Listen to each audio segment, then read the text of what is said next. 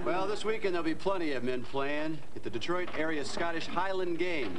And we've invited a gentleman down here to Tool Time to tell us all about it. With court charges that won't cost a king's ransom. Which should help you manage your personal affairs more easily. What more could you wish for? This happy ending is brought to you by Vodafone Personal World. Call now 0645 500 100 with your credit card handy and get this digital phone for only £59.99. Just I was told that I was playing Cinderella, all right? A male prison. A female governor. The press will love her. Now she's on trial. So you're the new governor then? Answer the question. You better tell her before she finds out. I don't think I can finish what I started. Nobody goes into that bloody wing until I say so. From Linda LaPlante. Don't you think it's until I say so? The Governor, coming soon on Yorkshire. Now on Yorkshire, it's time for the world news from ITN.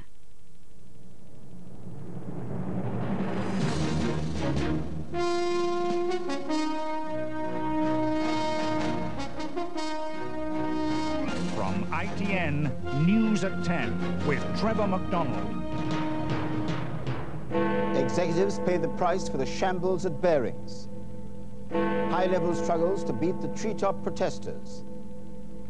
Is the partying over for the military's top brass? And goals galore mean a championship fight to the finish. Good evening. The first big clear-out of Barings Bank executives began today, 9 weeks on from the Far East fiasco involving Nick Leeson. The bank announced 21 resignations from posts in London, Tokyo and Singapore. Its new owners, ING, decided not to wait for a Bank of England report into the affair after all. Today, Nick Leeson's father said the Singapore authorities, who are trying to extradite his son, want to make an example of him. Our business correspondent Mark Webster reports. Such is the scale of the clear-out at Barings, city experts say it proves the bank's failure of financial controls was widespread. But those who left today are still under contract and restricted in what they can say.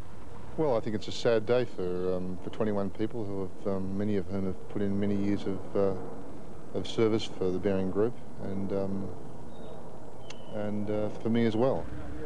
Executives of ING, the Dutch company which bought the bank, wanted to wait until the Bank of England had produced its report on the crisis, but the pressure for action grew too great. The system must have been fundamentally flawed if it allowed one individual trader to be able to run up such huge risk positions without detection. Yet until today, the only Barings employees who'd resigned were the chairman, Peter Baring, and his deputy, Andrew Tuckey. Now they've been joined by Peter Norris, the chief executive of Barings Investment Bank, and virtually all the other executives linked with Nick Leeson, including Ron Baker, the head of financial products, and James Bax, the head of the Singapore office. And although Barings' new owners said in a statement that what happened in Singapore was exceptional and didn't show a fundamental flaw in the bank's systems, many other senior officers have also left the bank today. The investigation into the crisis that nearly broke Britain's oldest merchant bank is certainly going much wider than one single maverick dealer, Nick Leeson. Mr. Leeson himself's now spent 2 months in a Frankfurt jail. Tomorrow the Singapore authorities will press for his extradition on fraud charges, a process he'll fight to the end. His widowed father Harry told Carlton TV's London Tonight he remains bewildered by what's happened to the eldest of his 4 children. I mean, we're devastated, of course. I mean, you know, it's just unbelievable, to be quite honest. Can you get your own mind around the sort of sums of money involved in what's supposed to happen? No, I mean, you're talking about nearly £1 billion, aren't you? I mean, we don't deal in that kind of money, do we? When he visited him recently in prison, he said his son dreaded the prospect of extradition to Singapore. Terrified. Why? Well, it's not very nice in the Singapore prisons by all accounts. As Barings works to repair its reputation, Nick Leeson believes when his version of events is made public, there could be more bloodshed on the 14th floor. Mark Webster, News at 10, Barings Bank. Another drain on police resources was highlighted today. Some forces are already stretched by animal rights protesters. Now, the National Audit Office says the policing of controversial road building projects is costing £500,000 a month. Police began breaking up one such demonstration against the M65 extension near Blackburn. ITN's Ben McCarthy watched them try. After weeks of living in the trees of Stanworth Woods, the protesters were today picked from the branches one by one. It's a long and dangerous process. The campaigners have roped walkways between the trees, so specialist climbers have been hired to help with the eviction. Despite a huge police presence, the job of clearing the site has been left to contractors. But protesters have complained bitterly about their methods. Those climbers are endangering people's lives, and the sheriff is not doing anything about it. He's just letting them get on with it. The sheriff says it's the protesters who've been putting up a fight. There has been a considerable amount of violence towards my bailiffs and tree climbers. They have found that their hands have been stamped on, their heads have been kicked, and so on and so forth. So it's all been fairly rough stuff. Progress has been slow. This afternoon, the first of the trees were cut down and the bulldozers moved in to begin clearing part of the site. But the bailiffs still have a lot of work to do. There are about 30 tree houses in this wood, but only 4 of them were cleared today. So it's bound to be a long and costly operation before this site is cleared for the new M65. Private security on motorways is an expensive business. The bill for the Blackburn bypass and 4 other schemes has already reached £24 million and is going up by £575,000 a month. Stanworth Wood is the latest in a series of anti-road protests which started with Twyford Down 3 years ago. To the government, they're costly and disruptive, but the protesters won't go away. They're still in Stanworth Woods tonight, and the fight against the M65 will continue tomorrow. Ben McCarthy, News at 10, Lancashire. Battle was joined at Westminster today at the start of a critical week in the run-up to council elections in England and Wales. The 3 main parties were all in campaigning mood. The Labour leader Tony Blair suggested his campaigning to reform his own party isn't over yet. Here's our political editor Michael Brunson. 3 days to local elections in England and Wales, and the prospect of grief for the Tories is producing an increasingly frantic hothouse atmosphere in and around Westminster. Out campaigning today after his victory on Saturday, Tony Blair had already signalled his dismay at the way some unions had opposed the clause for change, but the focus would now switch to the reform of policy. No old dogma, no tired thinking, no soft options will be allowed to stand in the way of this policy agenda. But amid talk of the unions being put in their place, John Prescott said, "We have to move together. Those in victory should remember that." Some quickly called that a warning shot, others a split. Mr. Prescott said that was absurd. Bill Morris of the TNG wouldn't talk about it at all, but the man who's challenging him for his job said that in future the membership's views had to be better represented.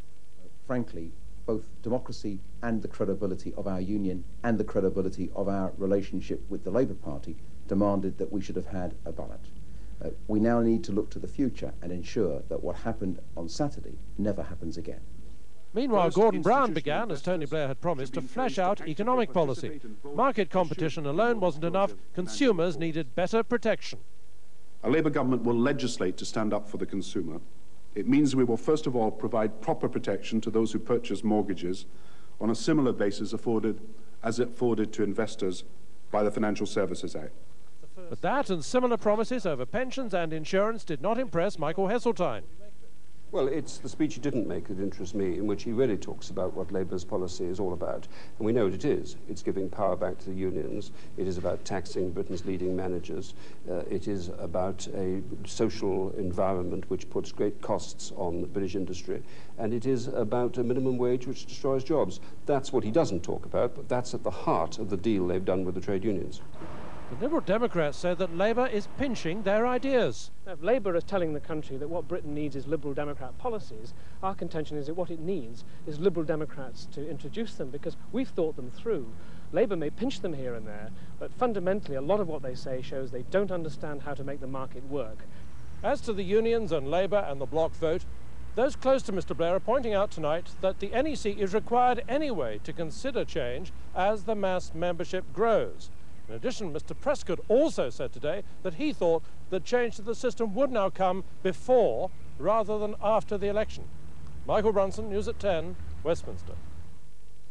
One of the United Nations' most successful ceasefires in Bosnia ended today with new outbreaks of fighting, and there was nothing the UN could do about it.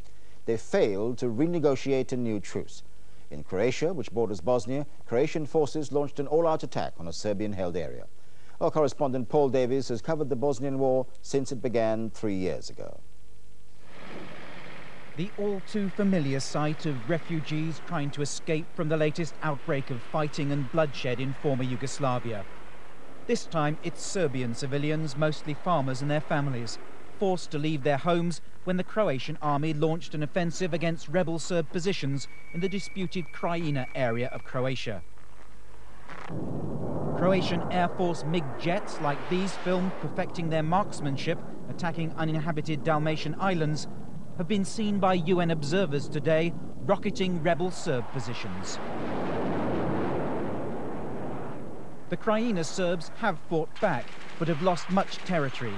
They're now regrouping, calling on other Serbian forces to help them, and have taken 120 UN personnel hostage.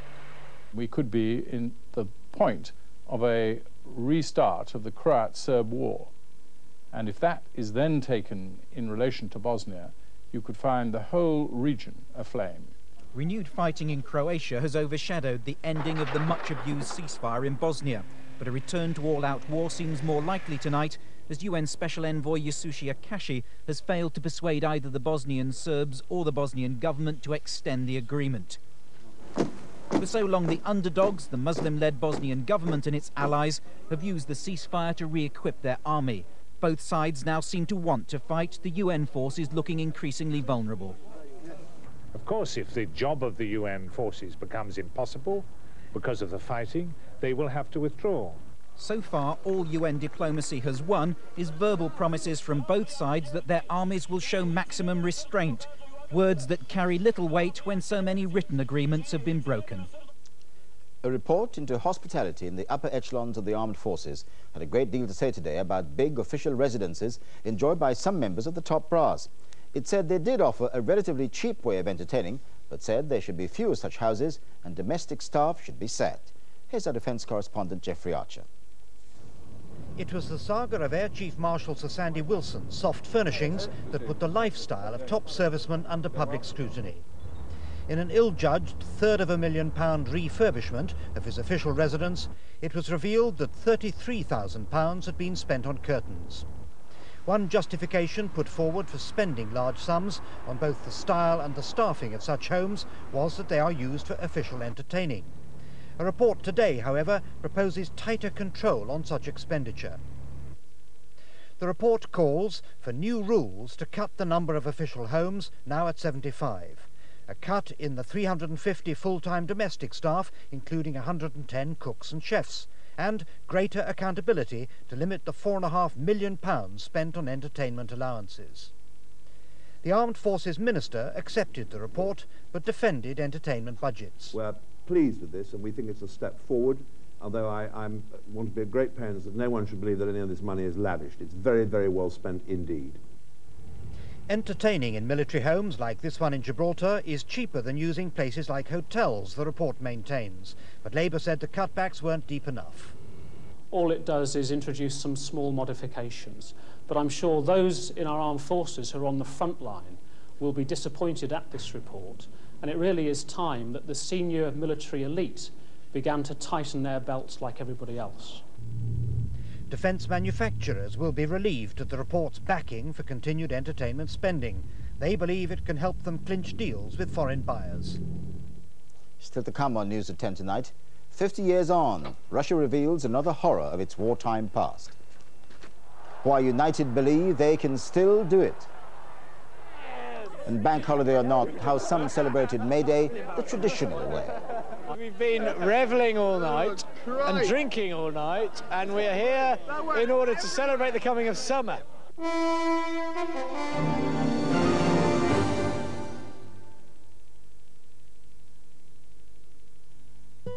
Squeeze 2 limes and pour the juice into a bowl. Now take a teaspoon of ground coriander, a teaspoon of whole cumin, a touch of turmeric, and add the spices to the juice. Don't forget a pinch of salt. Add some chopped mint and blend together. Meanwhile, cut 4 Sainsbury's chicken breasts into strips. Add to the marinade, making sure all the chicken is coated. Cover with cling film and chill for at least 30 minutes. In another bowl, mix 1 tub of Sainsbury's natural Greek yogurt with some hummus. Cover while you cook the chicken in a little Sainsbury's olive oil for about 8 minutes. Finally, take some toasted pita breads, cut in half and fill with the chicken. Serve with a Greek salad and a generous spoonful of the yogurt and hummus. Hummus, Mummy. Sainsbury's, everyone's favourite ingredient. Some people like to eat it because it's kind of Swiss. Others eat it every day and never. Some love it in the morning, but you don't have to eat it then. And some because it's original Alpen. Some people like to eat it when they're run late, and on Sunday morning it tastes great. Some eat it meditating with their early mornings in, and some because it's original Alpen. Join the motoring organisation that offers a free mobile phone so you can get expert help without delay. Green Flag National Breakdown, raising the standard of our vehicle rescue. Staggering. An absolute marvel. Just to be here and to see this, it's hard to describe the feeling. I've seen some things, but this, well, this is pretty awesome, I can tell you. Just breathtaking. I feel like jumping in. In fact, I think I will. And the view's not bad either.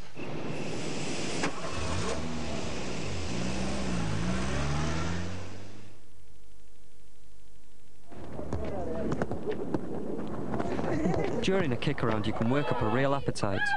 Good shot. So we usually end up in the clubhouse and grill some burgers. Quorn burgers. Quorn burgers are a tasty alternative to meat and very healthy. They're low in fat and a good source of protein. And just like other burgers, you can eat them any way you want to. Quorn, a happy partnership of taste and health.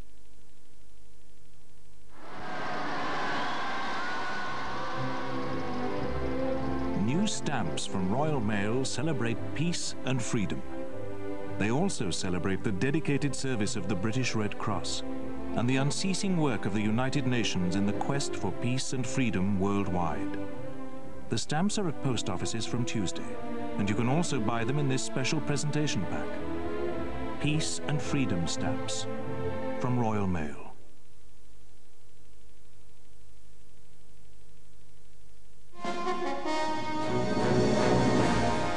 Welcome back. Don't look now, but did your diary or calendar say today was a bank holiday? In Scotland, the banks were closed, but in England and Wales, there's no holiday, of course, until next Monday. It was moved to coincide with VE Day. The confusion was raised in the Commons. One Labour MP said the government should stop mucking about with May Day. Howell Jones has our story. These postmen were among the few Scots told to work today, but they abandoned the post room for the picket line, angry that they weren't enjoying a May Day holiday with the rest of Scotland. I think it's absolutely disgraceful. This is a traditional Scottish bank holiday. It has been for as long as I can remember. It just seems now that the post office counters and the Royal Mail can change holidays whenever they feel like it. But the rest of Britain has been suffering its own degree of May Day madness.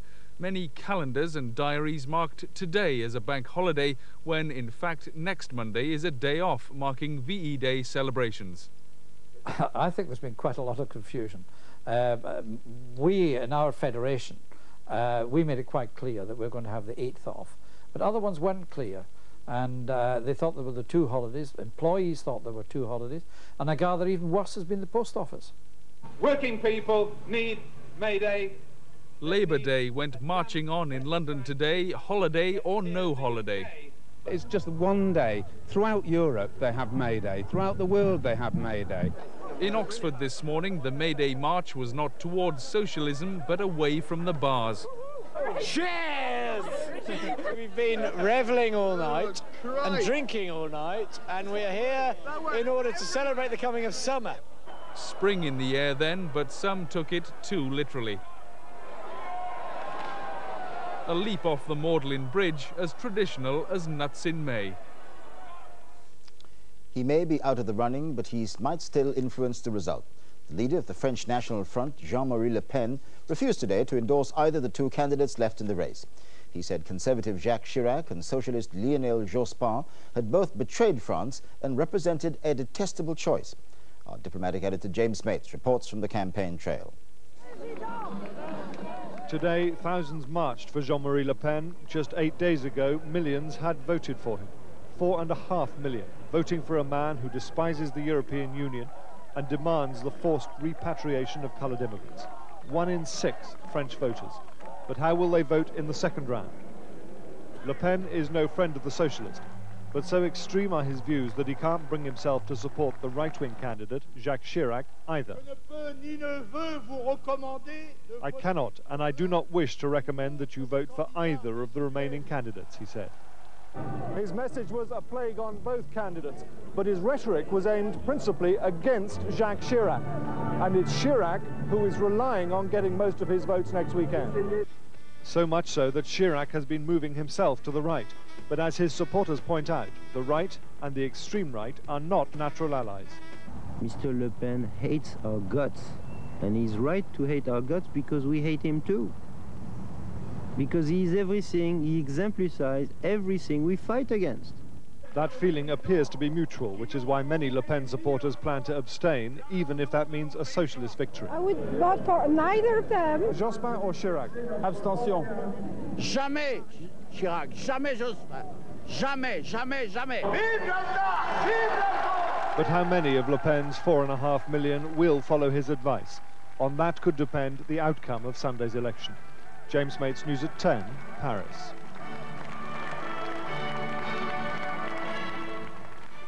The Channel Tunnel has been hit by another problem. Eurotunnel admitted that a door fell off one of its car trains in the tunnel last Friday.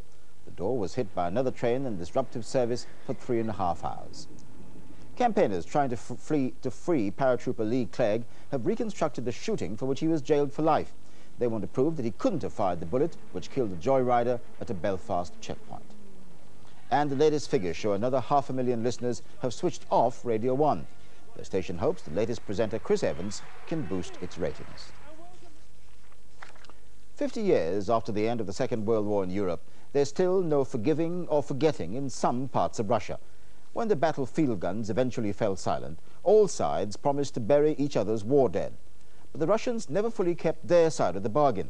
In some areas, they still refused to do so, and we have exclusive pictures to prove it. Our Moscow correspondent Julian Manniman sent this special report. Adolf Hitler's decision to invade the Soviet Union decided the fate of World War II. The biggest battles of the whole war were fought on the Eastern Front. By the end, the Nazi armies were smashed, and at least 5 million German soldiers had died on Russian soil.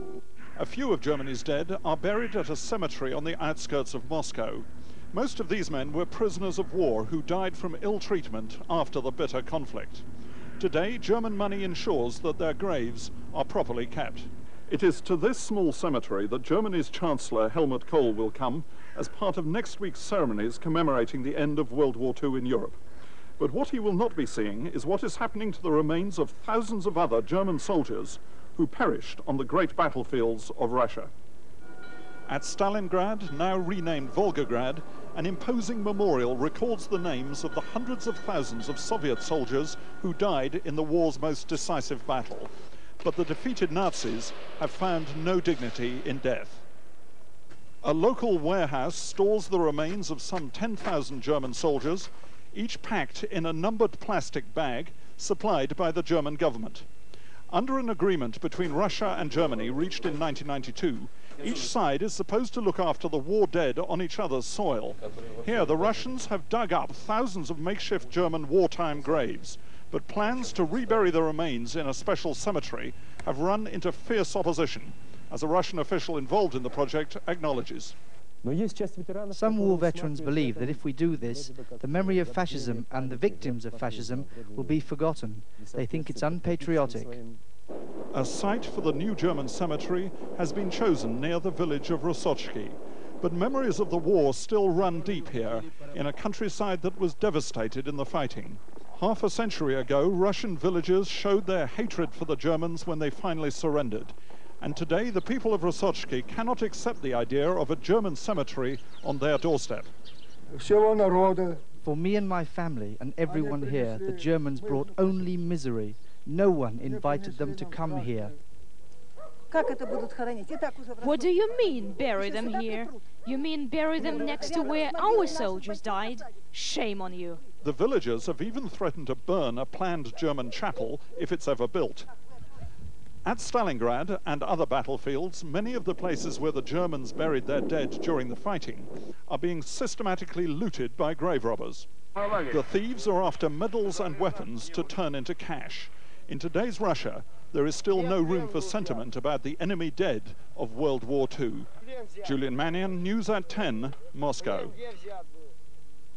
Here, Manchester United threw the race for the Premiership wide open tonight with a 3-2 victory at Coventry. They've now cut Blackburn's lead at the top to just 5 points with a game in hand. United's hero was Andy Cole, who put the current champions 2-1 up 10 minutes into the second half.